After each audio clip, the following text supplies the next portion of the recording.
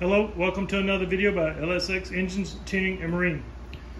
In this video I'm showing a Mercruiser 3.0 liter 4-cylinder engine, and what I'm doing is these lifters, these valves have already been adjusted, and following my procedure in the previous video where I chased the firing order. But I noticed that some of these lifters I could take my thumb and push down right here, push down, and the entire push rod would move that way, probably, I don't know, about 1/10 of an inch, maybe a little less. But they would move down and spring back, and it was, I think 3 or 4 of them were doing that.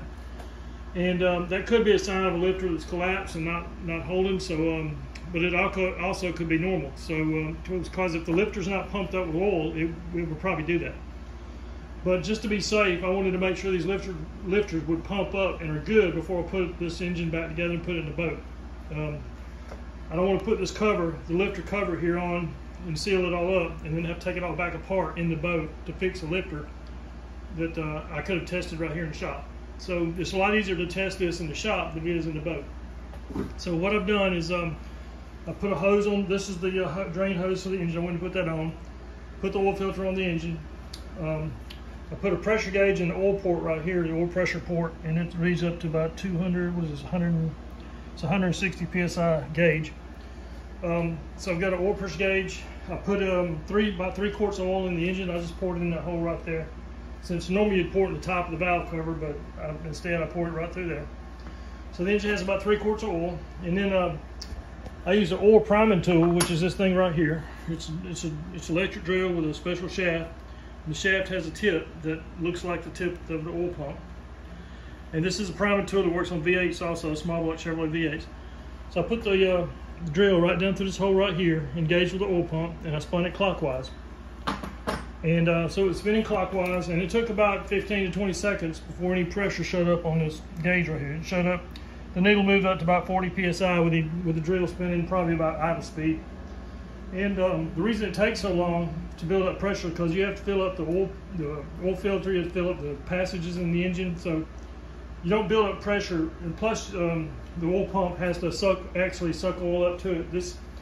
These engines have the oil pump sitting a little high. It sits about, the bottom of it's about right here, maybe a little lower, I don't know, somewhere about here. So then, unlike a small block Chevrolet where the oil pump sits down and is submerged in oil where it's automatically primed, I believe this oil pump sits a little bit higher, so it might take a little bit longer to prime.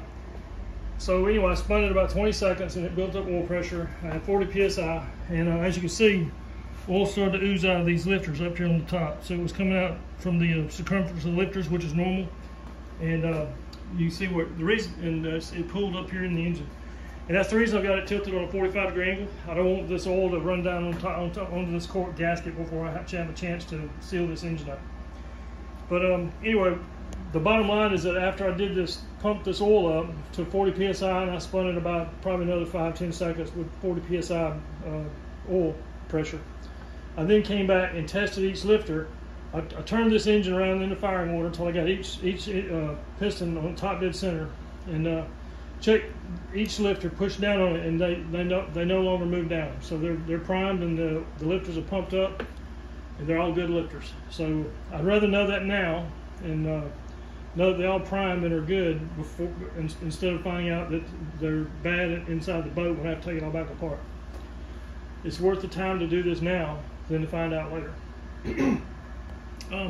It serves 2 purposes also. I've been able to prime this engine. I've got oil in my bearings. I've got the engine primed now.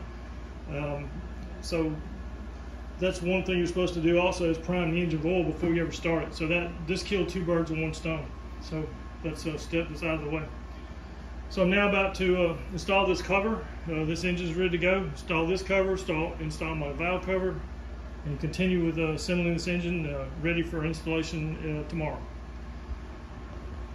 So thanks for watching my videos. If you enjoyed my videos or find them useful, please subscribe to my channel, and good night.